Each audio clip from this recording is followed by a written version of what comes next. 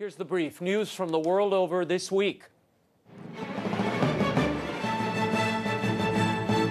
New ethics questions are emerging for Hillary Clinton.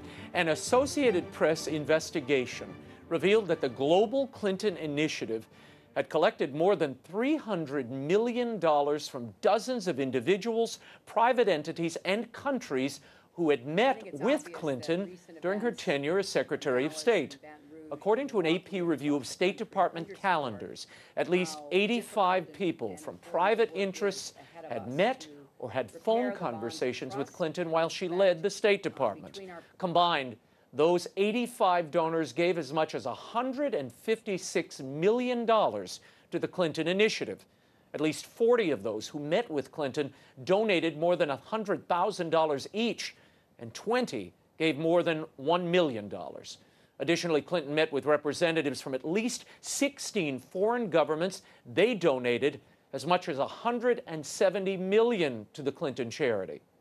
The AP stopped short of saying that they unearthed any clear evidence of a pay-for-play scheme, but questions remain for the presidential candidate. AP reporter Stephen Braun. We've examined, but there's clearly questions about access and clearly questions about what kind of structures and what kind of rules she would put in place to make sure that, you know, American voters would be satisfied both by the transparency and the limits that she would put into place dealing with ethics. On the campaign trail, Donald Trump, Republican nominee, called the latest revelations about the Clinton Initiative a threat to America's foundation of democracy. He said that he's become shocked by the vast scope of Hillary Clinton's criminality, end quote. For her part, Clinton has dismissed the AP report as absurd. She told CNN on Wednesday that the report has all smoke and no fire. Meanwhile, could Donald Trump be softening his stance on immigrants in the United States illegally? During a town hall appearance in Austin, Texas on Tuesday, Trump suggested that he is open to it. When asked by moderator Sean Hannity if he would change the current law to accommodate law-abiding migrants or longtime residents who've raised children in the United States, Trump said, quote, "There certainly can be a softening because we're not looking to hurt people. We want people. We have some great people in this country." He added that the laws of the country would be followed. The comments are a sharp departure from his repeated declaration that if elected, he would deport the millions living in the U.S. illegally.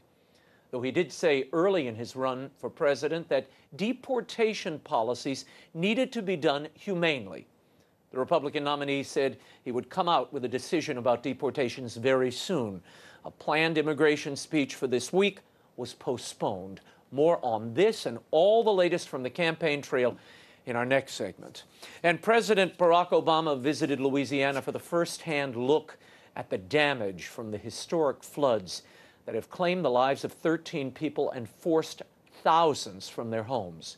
The president toured some of the hardest-hit areas in East Baton Rouge Parish and met with families. He assured them that they are not alone and won't be. The U.S. bishops are calling on all American Catholics to help in the relief effort, asking for a second collection to be taken up on September 18th. Conference President Archbishop Joseph Kurtz is encouraging the faithful to respond generously. He said our prayer and material support is urgently needed to help rebuild lives. More on this story from Louisiana Senator David Vitter later in the show.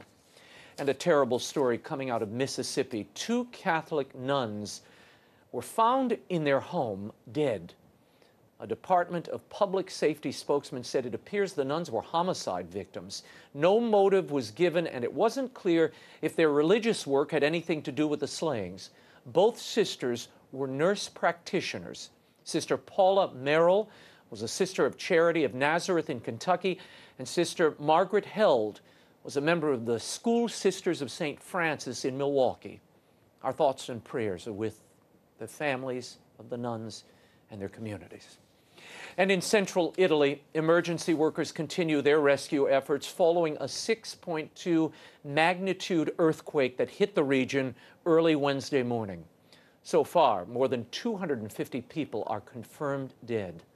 The historic town of Amatrice was at the epicenter of the quake. The town has been devastated, reduced to rubble in many areas. The quake hit in the dead of night. Later that morning, at his general audience, Pope Francis led the faithful in a rosary for the quake victims, assuring all of his prayers. The quake struck near Norcia, the birthplace of St. Benedict and the home of the Benedictine Monks of Norcia. For more, I'm joined from Rome by the prior of the monastery of St. Benedict, Father Cassian Folsom. Father Cassian, thank you for being with us. Give me a sense of the state of your monastery, the basilica there in Norcia, the birthplace of St. Benedict, and the town surrounding it. Well, the earthquake, thanks be to God, didn't take the lives of any of the people in town, and the monks are safe and sound, and that's the most important thing. But extensive damage has been done both to the monastery and to the basilica. We're guessing that the basilica will be closed for a year. The monastery, we're still waiting. We can't stay in the monastery, so we had to take refuge at the Benedictine University in Rome because there's danger of, well, it's dangerous to be in the monastery. So we're waiting for official inspection to determine what is structural damage and what is simply superficial damage. You do have a monk staying there, though, as an act of solidarity with the people, as well as to, I imagine, keep an eye on the monastery, correct? Well, we have two monks staying up there, but they're sleeping in tents outside. It's precisely to be with the townspeople and to keep an eye on the place, just as you said. But the structure is very weakened. I know you have been doing extensive renovations, and we're seeing video of the basilica as it was. You'd been renovating the side chapels and other parts of the monastery. Is all of that ruined, Father? No. The trouble is we can't do an accurate survey of those things because we can't stay in the building. So we have to wait for... See, there have been tremors, and it's not just been one earthquake, but several, and continuous tremors, and we're hoping that by tomorrow things will calm down enough so that we can do a careful analysis of the damage that has been done. An example, however, in the refectory of the monastery, where some beautiful paintings have been done, there's various parts that have chipped off, but there's no structural damage there. In the basilica, the altar of St. Benedict, the stone behind the altar pushed through and hurtled to the ground, along with all kinds of stucco, and that will need extensive repair. The side altars that we've been repairing, it seems that the side altars themselves are okay, but the structures around it are sagging. So we're not quite sure how it's all going to turn out. Father, how are you and the community doing emotionally? I know, interviewing survivors of the Louisiana floods, having gone through Katrina myself, it does take an emotional toll on you. Well, some of the monks have been a little bit traumatized by it. Their first experience of an earthquake, and it takes a lot of emotional energy, certainly. But of course, we are fortified by faith, and we know that we're in God's hands, and it's His providence, and things will work out the way they're supposed to. The main thing, and I'm extremely grateful, is that all the monks are safe.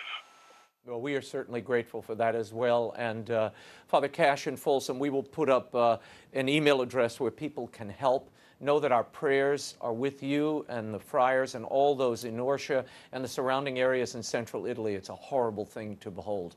I did have an email. I've got to ask you this. Some of your fans, those who drink your beer, the Birra Norcia, they are asking, what's the state of the brewery?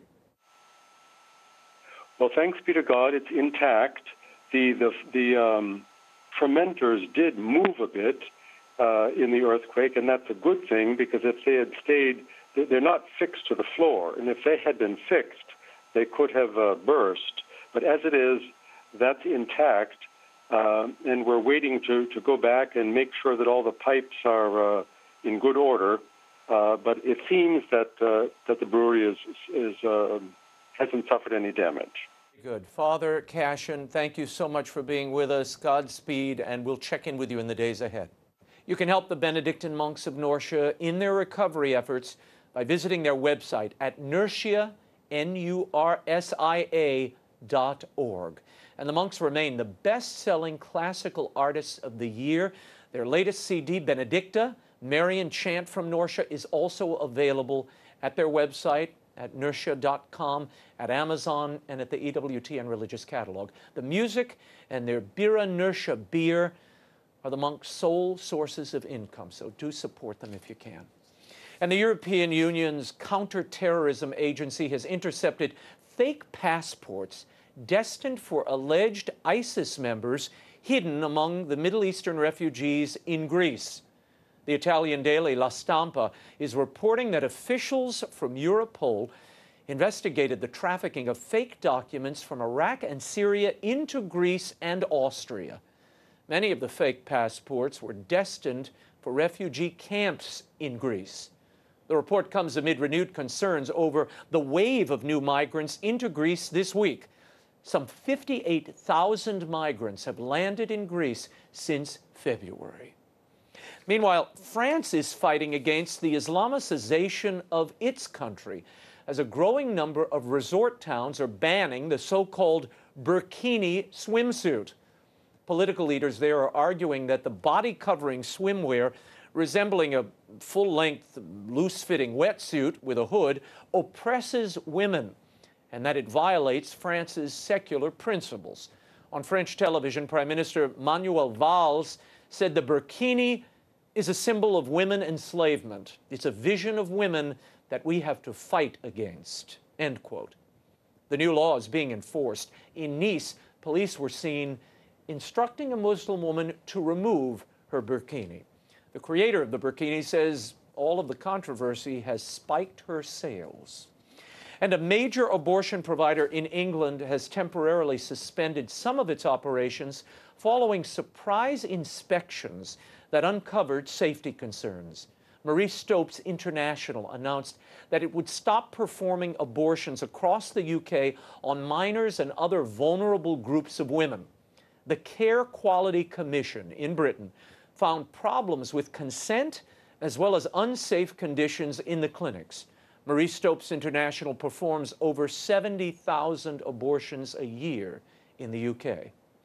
And a recent Pew Research survey of religious faith in America has uncovered some surprising data. Pew says the number of Americans claiming no religion, the nones, has increased from 16% to nearly 25% in just under a decade. Almost 80% of the adults who identify with no religion say they abandoned the faith of their childhood once they came of age. At the same time, the study found that 51% of Americans now attend church regularly. 49% hardly attend at all. And a federal judge in Texas has temporarily blocked the Obama administration's directive requiring school districts to allow transgender students to use restrooms corresponding to their chosen gender identity. In his ruling, District Judge Reed O'Connor indicated that federal agencies overstepped their authority under a 1972 law banning sex discrimination in schools. The injunction applies nationwide and is at least the third legal setback to the Obama administration's transgender directive for public schools. The Justice Department lamented the decision and is currently reviewing its options in response. You've heard me here talk about my Will Wilder series and a certain stolen relic that inspired it. Sadly, this next story is not fiction. In San Francisco, a relic believed to be a fragment of the true cross of Christ was snatched this week. The relic, seen here at the very center of the photo, was taken from its locked reliquary at St. Dominic Church. The church has no security cameras, and there were no witnesses to the theft. Church pastor Father Michael Hurley told Catholic News Agency that the relic is very much part of the devotional life of the parish, and said he was hopeful that the thief would come to understand how much the relic means to the faithful there and return it. I told you this stuff happens. And with the school year beginning, I'm giving away some brand new audiobooks. They were just released, and I'll announce the contest on next week's show. But if you sign up for my free e-blast at RaymondArroyo.com, you'll get the first notice of the contest. So sign up for the e-blast and stay tuned for your chance to win some incredible audiobooks for the whole family.